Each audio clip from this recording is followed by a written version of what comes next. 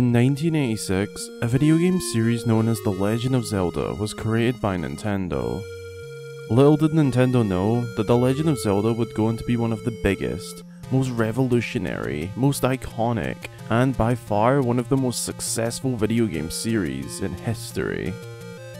The chances of the average person knowing of the Legend of Zelda series is very likely. It's one of the many games that are up there with the all-time classics that still live on today. Nintendo is arguably the most iconic video game company in history, creating two of the most successful and most well-known game series ever, Super Mario Bros. And The Legend of Zelda. Now, being a, well, Zelda channel, we will of course be looking into that series and finding out exactly what makes it such an iconic and also important series to the video game industry. Believe it or not, The Legend of Zelda actually revolutionized gaming not once, but twice. More on that later. So to uncover exactly what makes Zelda games so iconic, so legendary, and so important to the video game world, I got my good friend Croton to join me in this video. So let's uncover what makes Zelda games one of the most iconic and important video game series in history. I believe there's two sides to what makes this series so iconic, along with creating a style of game that can be reused time and time again and still be a huge success.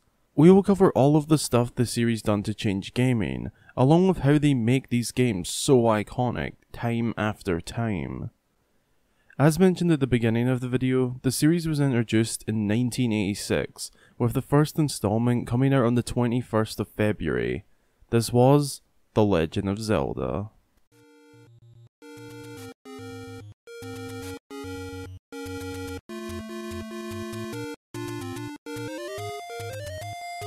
The original Legend of Zelda did something no video game had ever really done at the time. It was a fully open-world game with save states, hearts, and many other features new to the time. To put it simply, this plain yet adventurous looking game was the start of something new, not just for Nintendo, but for the entire video game industry. The Legend of Zelda and its successor, Zelda 2: The Adventure of Link, were the first two titles in this soon-to-be long-running series. Although they were both very different, the original Legend of Zelda had much more of an influence on the series over the years. Zelda 2 could be seen as the more experimental, but still with the intentions of a Zelda game. That original game laid the groundwork for the series, the hero going out on a quest filled with monsters, dungeons, and of course, slaying the big bad boss at the end. The groundwork.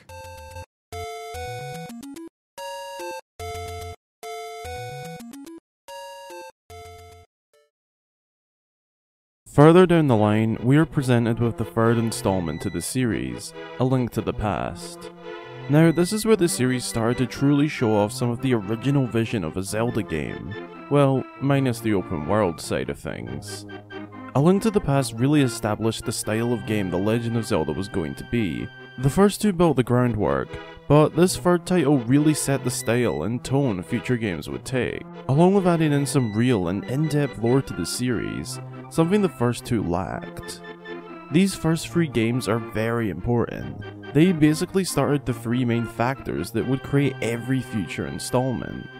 The Legend of Zelda creating the idea and concept of a Zelda game, Zelda 2 bringing in some experimentation, and A Link to the Past establishing the style, the feel, and some lore. These three games got the series running. Fast forward to 1998, this is where the Zelda series would have its biggest, and I'm not joking when I say this, its biggest and most revolutionary change to not just the series, but to the video game industry.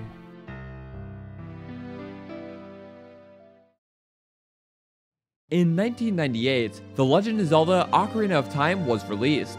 This game revolutionized the gaming industry more than you could imagine. Ocarina of Time is regarded as the first game to do 3D gaming right. The controls, the overworld, and just about everything else were super impressive for the time.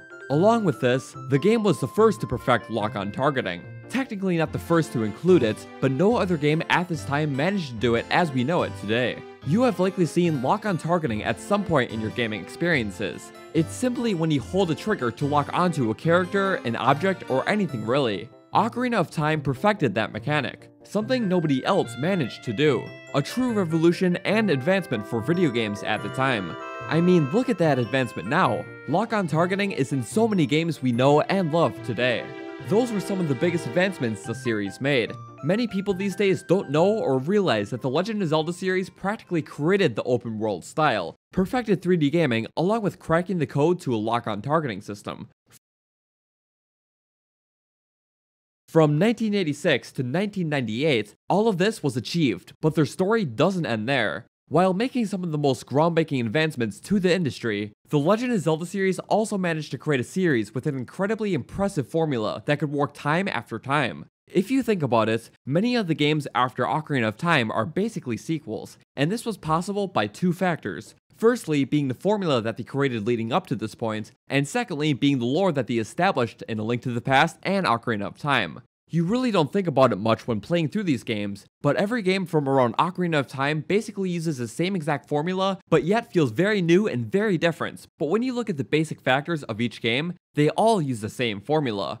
Every game uses mostly the same characters, and a lot of the time, areas are just redesigned, but yet all the games feel unique to each other. So why is this?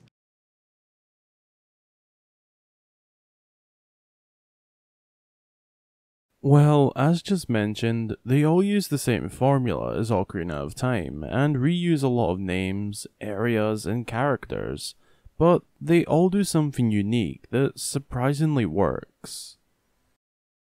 Some of the best examples of how they made it work are Wind Waker, Skyward Sword, and Twilight Princess. These three games all have something in common. They all either add a significant amount of lore to the series or have major plot twists. The Wind Waker did a good amount of both. It uses the formula Ocarina of Time perfected, but has the twist of the land being flooded, along with the lore behind how the land became flooded. Twilight Princess uses the same formula as Ocarina of Time, but has a massive turning point, Link becoming a wolf, and the entire story behind the Twilight. This game also adds more lore to the series, the failed execution of Ganondorf, the Interlopers, and of course, the Twilight. Then we move to Skyward Sword. With this title, they used that formula from Ocarina of Time, but decided to revise the lore a little and tie a few things together. They went back and covered the events before all of the games, along with having the twist of having part of the world in the sky. Those three games are the biggest examples of how the formula that was perfected in Ocarina of Time was able to be reused over and over again and not get old. The games just needed some twists. It's not just those three, however. Minish Cap had the twist of shrinking down to diminish. Phantom Hourglass had a similar twist to The Wind Waker, and was actually a sequel to The Wind Waker. And of course, Spirit Tracks, which was a sequel to Phantom Hourglass. The point is, Ocarina of Time and all of the games leading up to it created the perfect formula for the series. Every game after Ocarina used that formula, but still worked and felt completely new. That is something many games would struggle to do. Much further down the line, 2017 to be exact, we saw the release of Breath of the Wild, and just from watching the trailers for the game, you could tell that something was different. With Breath of the Wild, they still stuck to the basic formula, Link going to save Zelda from Ganon, but the biggest twist of them all took place with this game. Breath of the Wild was open world. This was probably the biggest change the series had ever made, or was it? You see, Breath of the Wild going open world was actually derived from the original Legend of Zelda and the vision for that game, a fully open world adventure. The developers themselves have even outright said this, a lot of Breath of the Wild was the original vision for Zelda. So basically, the team went back to the very first idea and created the original vision, just with modern technology and the capabilities of creating something magical and amazing. In 1986, that vision for the original Zelda was limited, but with the advancements in technology now, they felt that they could finally make it to some degree. Obviously, the story wasn't the same, but the whole idea of open world was there. Let's just say that they were heavily inspired by the original vision for the series. But what is it that makes them so iconic? Well, in all honesty, I believe it's all of that together. The reason the Legend of Zelda series is such an iconic series is primarily down to the advantages for the industry it created, along with creating a formula for each game that can be used time and time again. Ocarina of Time is considered to be one of the best games of all time. That is down to many reasons. But in terms of The Legend of Zelda, it's the perfect Zelda game in a simple and basic form. It was so loved back in the day, and still is today. It's one of the many games from a past generation that still holds up well today, and would easily be picked over some of today's games. Everything leading up to Ocarina of Time was practically the stepping stones for Zelda.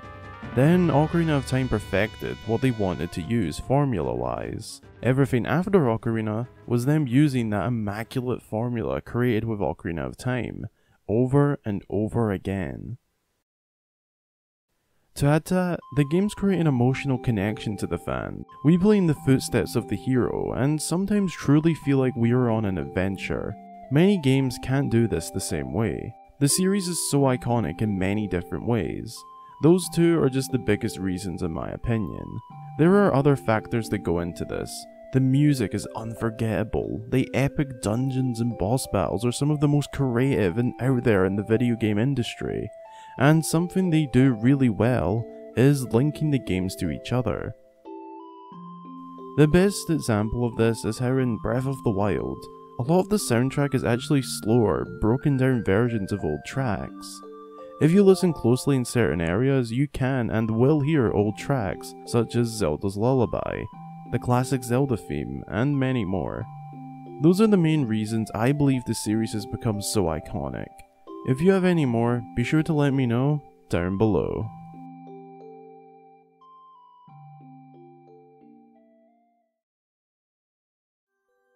Thank you for checking out the video. I really hope you enjoyed. Be sure to go and check out Croton's channel if you did enjoy. He creates a bunch of Zelda videos similar to me. Another huge thank you goes to my amazing Patreon supporters. Your support helps myself and the channel out a ton. Thank you. If you would like to become a Patreon supporter yourself, then head over to my page and consider pledging as little as $1 a month. Again, thanks for watching, and until the next time, I've been Hyrule Gamer.